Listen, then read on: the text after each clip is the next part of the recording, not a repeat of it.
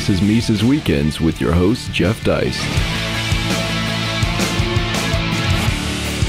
Well, ladies and gentlemen, welcome once again to Mises Weekends. We're joined by a good friend of ours, Caitlin Long.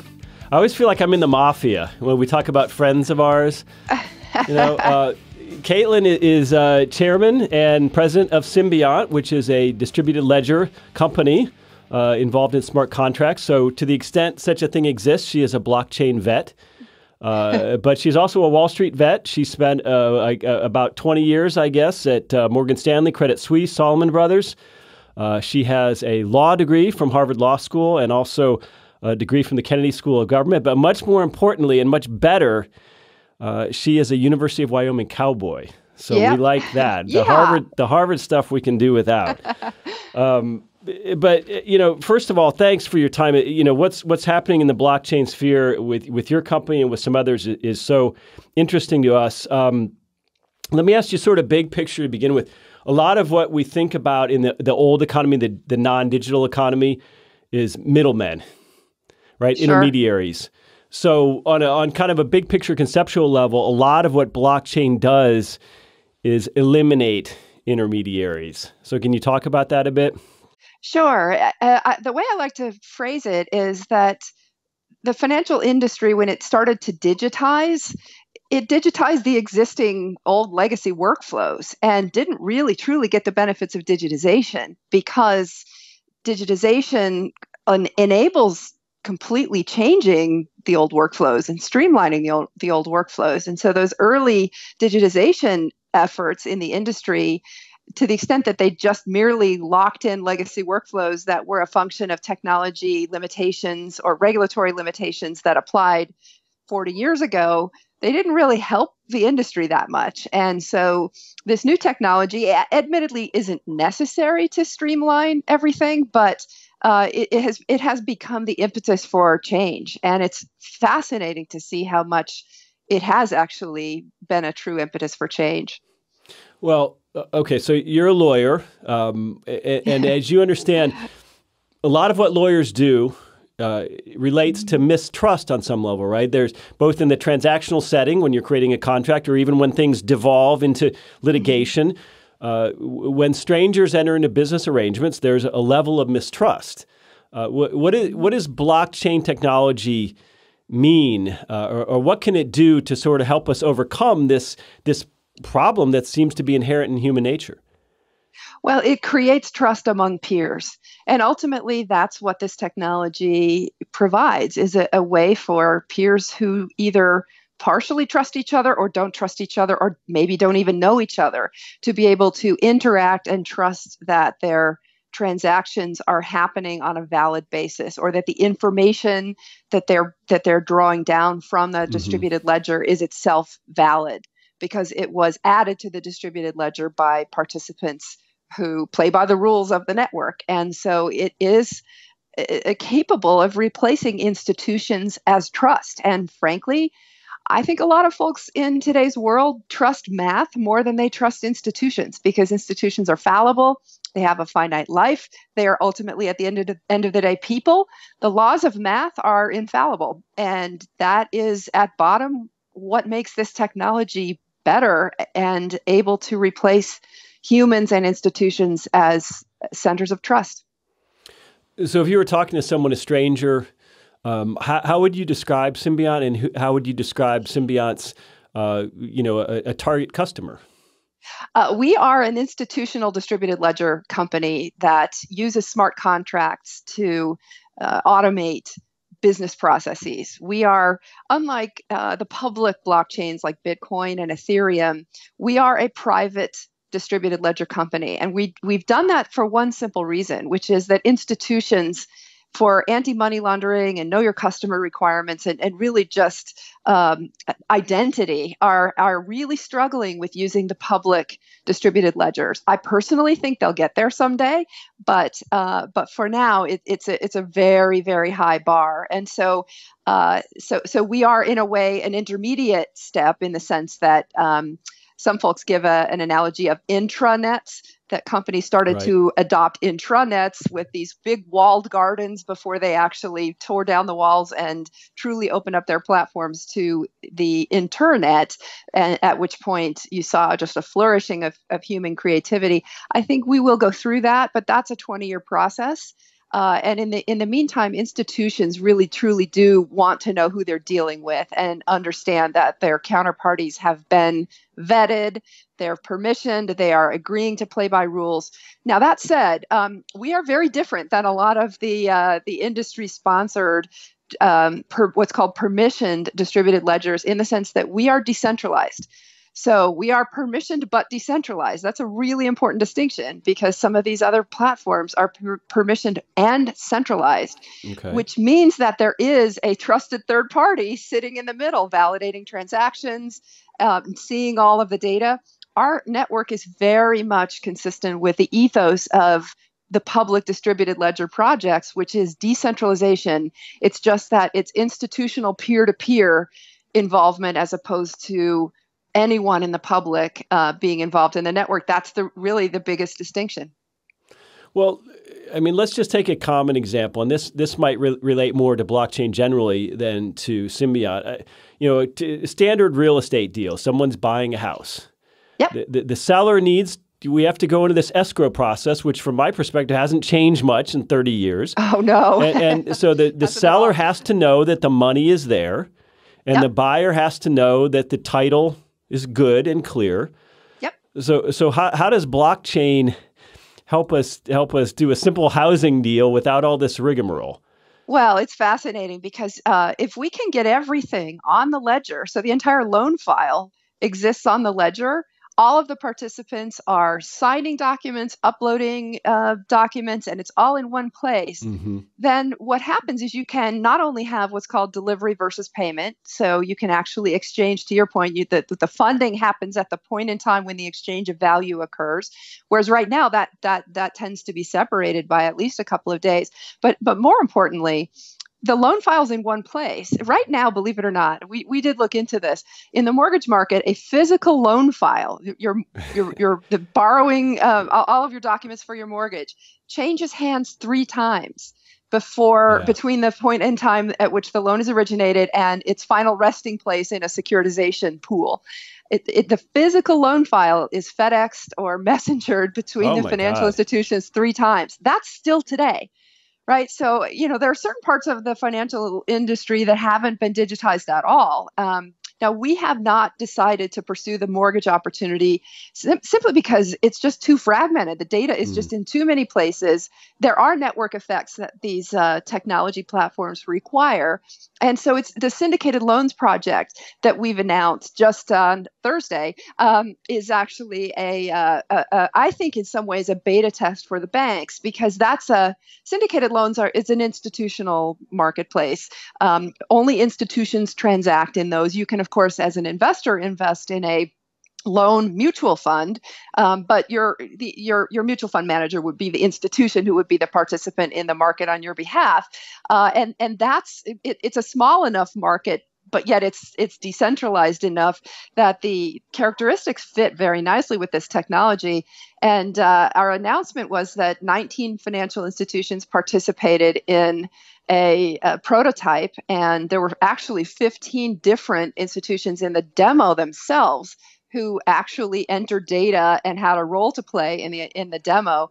So it's a very broad participation from the banks. And I think this is kind of a beta test for the banks eventually to take this technology to the consumer markets like the residential mortgage market. So it'll probably be a good 5 to 10 years. Again, it's going to start in the easier, smaller markets. When I say smaller, not by dollar amount necessarily, but by number of participants who can create that network. Okay.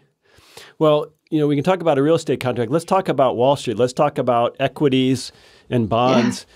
You are a colleague in a sense of Patrick Byrne, who has obviously done a lot of work around the DTC. I'm sure a lot of our listeners are familiar with the concept of the DTC and the fact that you don't actually own the stocks or bonds in your brokerage account. You're the beneficial owner of them, but not the legal owner of them. So there's this enormous middleman. And unlike the mortgage industry, where they're scattered far and wide, here you do have sort of one repository. And talk about counterparty risk. What could blockchain mean for investors? Well, ultimately, blockchain is going to mean that you actually own the securities in your brokerage account. And we don't own them right now. What we have, just like with our bank accounts, we've lent those assets to the counterparty. In this case, we're talking about a brokerage firm as opposed to a traditional bank. In the case of money, you don't own the bank deposits in your bank account. You've lent them to the bank. In your brokerage firm, you don't own the shares. You've lent them to your brokerage firm, who lent them to a custodian, who borrowed them from the Depository Trust Corporation. It works very similar to the structure of the banking industry, and that creates a lot of problems. And there was I just today was reading an article that the New York Times put up a few days ago, and there was quite a bit of press coverage of this same story, which is the Dole food case. Mm-hmm. There were 49 million valid claims filed, but only 36 million shares outstanding.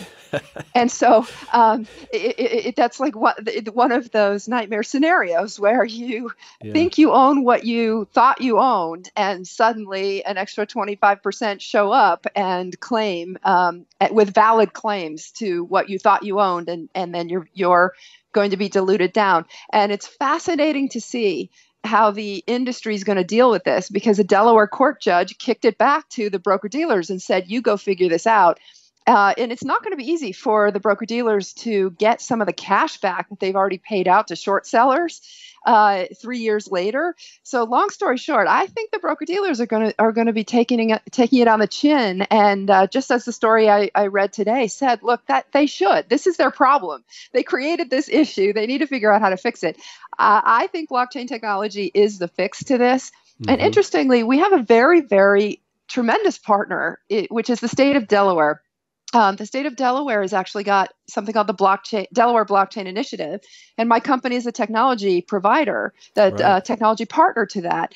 Now, I think even the purest anarcho-capitalists would agree that registry of property and resolution of disputes surrounding registry of property is a legitimate function for government. So I think even the purists would look at this and say, "Gosh, that's we approve," and the minarchists certainly would approve. But needless to say, Delaware got interested in this technology pretty early on, and they just 2 weeks ago released a proposal to permit distributed ledger registrations in the state of Delaware. It's a very important state. Almost 85% of new incorporations in the U.S. happen in the state of Delaware, in part because there is such a well-developed registry, but also body of corporate law and litigation history surrounding the exact requirements of administering a corporation. So watch for more to come in that area. But we actually have believe it or not, a government that is more innovative and more and moving faster than a lot of private sector institutions on this very front. And there's a lot to come out of the state of Delaware that I really take my hats off to them. We are their partners. It was my company's founder's idea to approach them with this idea. And at the time, the governor, who's an ex-McKinsey consultant, understood exactly what the opportunity was, both for Delaware and for cleaning up the back office of Wall Street. He got it very quickly and said, yes, this is something Delaware should get behind. So we've already rolled out our technology at the Delaware Public Archives. So they are in the process of uploading data to our platform, and then as of August 1st, presuming that the legislature approves the change to Delaware corporate law, it will be recognized as a legal registration of a corporation in Delaware if the company is registered on a distributed ledger. And just to finish the thought, the really important takeaway from that is that once a company registers on a distributed ledger, there is no piece of paper that can sit at the DTC and Right. and therefore you essentially completely change the plumbing of the securities industry and allow record owners to be beneficial owners of shares again. And the Dole situation. There was also a Dell case too. So Dell and Dole happen to have similar cases with problems between the registered owner of securities and the beneficial owner of securities. Once that system is in place in Delaware, those two can be brought back together again. So you have no intermediaries and you have clear property rights in the securities that you own in your brokerage account again. But then also imagine an individual Dole owner could sell some shares to an individual Dole buyer. That's it. That's exactly right. This facilitates peer-to-peer investment. Now, of course, it's still going to have to go in a public securities situation. It would still have to go through a registered, regulated part of the industry. But there are a lot of things happening in the private securities market, and we're working on a number of those as well. Where it could literally be a peer-to-peer exchange. Well, I hope that is coming. But it sounds like Delaware is doing what the federal government is not. As I'm sure you're aware, a couple of years ago, the IRS issued some guidance about the tax treatment of Bitcoin, for example. More recently, we've seen the SEC deny registration on the New York Stock Exchange to a couple of Bitcoin-related ETFs. Bitcoin is kind of a separate question, but let me ask you this. Congress, statutorily, not at the administrative level, but to my knowledge, Congress is not really enacting any legislation with respect to cryptocurrencies or blockchain technology. Am I wrong? That's right. There is a congressional blockchain caucus, and it's bipartisan. There's both a Democrat and a Republican chairing it, and part of their stated mission is to enable this innovation to flourish. And so there's not been any legislation passed at the congressional level that would impede this innovation, which is a terrific outcome. Yeah, let's keep it that way. Yeah. So I'm going to leave you with one last question, Caitlin. You poured a lot of your life and your energy into blockchain technology and thinking about it and working within it. You left what I imagine was a lucrative Wall Street career. Getting back to those middlemen, those intermediaries, whether we're talking about government or banks or middlemen of all kind, do you ever lose a little sleep wondering if they're not going to go quietly into the night, but rather they're going to fight this as it grows? And it's sort of like Uber. It's so obviously and evidently a good thing that the only people who could be against it are the people who might be financially, injured by it. Does that cause you any heartburn? Well, we think about it, obviously, but the value proposition of what we're bringing to the table is so clear that the participants in the market where we've actually been engaged have been very clear to support it. So syndicated loans is a perfect example. That's a market where banks and investment firms interact with each other. Both sides agreed that for a whole host of both cost and regulatory reasons, that change was necessary. So the ball got rolling, and that's a market that kind of like the mortgage market hasn't really been digitized yet. So the case for change was pretty clear. In some other markets, I think it's going to take a lot longer, and there will be more friction. It won't be such an obvious case. But the way I think about it as a business person is, if we generate value to customers, then customers will buy the product, and we have to prove that there is value. We have to prove that there are costs that can be taken out, or that there are new products that can be created as a result of deploying the technology. And I think at the end of the day, the market wins. Uber proved that they could take on the taxi and limousine commissions because they deliver a product that is just that much better, and consumers voted with their feet. And I think the analogy will be true here as well. I'm not suggesting that we think it's going to be an easy road, but we're very targeted in the opportunities that we're pursuing, and we think that the securities industry will end up moving over to the distributed ledger solutions, but I don't think it's going to be fast. And I think, ironically, public equities might actually be the last product to convert over to distributed ledger technology. And that may take 20 years. Look at where we are with loans just getting started. So it's going to take some time, but I think we're going to get there. And I think in the meantime, that these technologies are going to bring a lot of value to the participants in the markets. Well, Caitlin Long, President, Chairman of Symbiont, thanks so much for your time. It was great seeing you again. Thank you. And ladies and gentlemen, have a great weekend. Subscribe to Mises Weekends via iTunes U, Stitcher, and SoundCloud, or listen on Mises.org and YouTube.